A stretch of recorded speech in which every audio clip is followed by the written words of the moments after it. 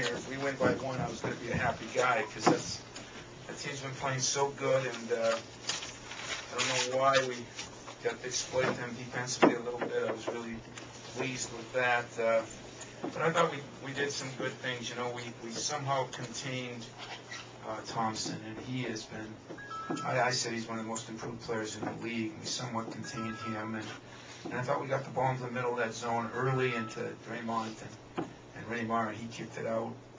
Rel made some shots, and then later Kalen made some shots. But I think you also saw a much more aggressive Kalen Lucas, and he was pretty good defensively, and he was aggressive offensively, and that's what he's got to do. So I'd say we took a couple steps with Morgan and with Green, and we got to get Delvon going a little bit, but it was a big win for us against what I consider still a very good basketball team. I mean, we're not 20 points better than them. It's just today we were, and I still think Northwestern is going to be a very good team in this league. I really do. Questions?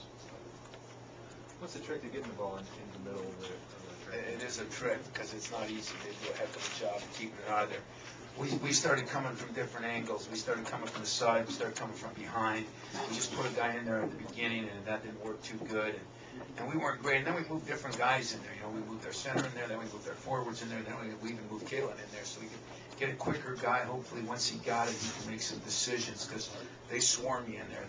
They play that zone as well as it can be played. I just thought we made some shots today too, especially Summers early, and that made a big difference. But it's not easy to get it in there. Tom, did you use the loss to them last year at your place as motivation this week?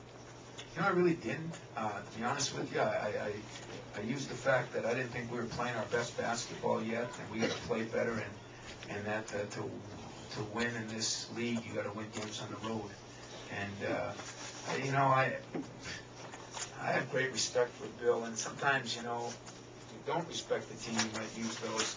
I think if you do, I don't know, I don't use them because when I talked to Kevin before the game, I mean, he almost single-handedly beat us last year, you know, and so he wasn't even playing. But this is, you know, this team gave Illinois all they wanted. They're going to give a lot of people, there are going to be a lot of people here, and they're going to beat some on the road because they're a team that doesn't seem to mind where they play. I don't think that is any.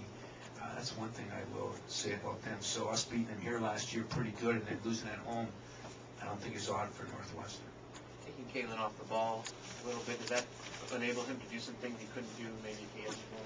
Well, I took him off the ball to put him on the ball, if that makes sense. I wanted him off the ball at the point so I could get him the ball in the middle so he could do something. And, you know, when he's playing aggressively, and, you know, I mean, it's been an interesting week around our place, but when he is playing more what he's capable of playing, you know, he's one of the better guards in the league in the country, if you ask me.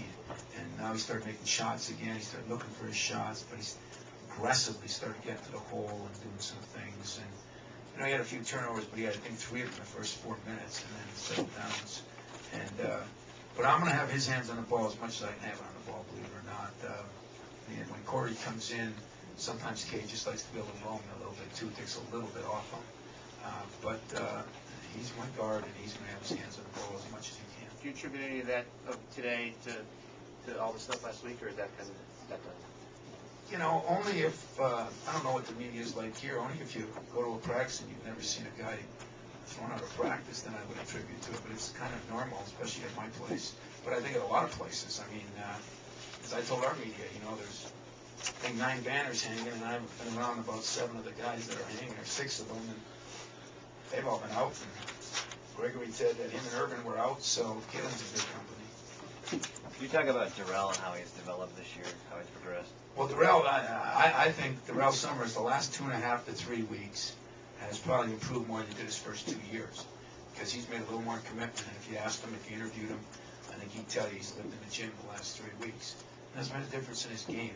I think Darrell's a guy that sometimes floats, and when he focuses, I mean, Darrell Summers is really, really good, and yet he hasn't played really, really good. And so it's good to see him back when he didn't get that many minutes because he gets in foul trouble, because he's like Morris Peterson was. You know, those guys search the campus to find someone they can guard, and sometimes there's nobody on campus. We got 45,000 of them, so it's kind of a tricky deal. But But when he focuses in, and he's such a good athlete, he's really smooth and silky, and I think if he keeps working at the rate he's working when he's not with me, in other words, off the court, I mean in practice, when he wants to come in at night and stuff, his game's going to really elevate.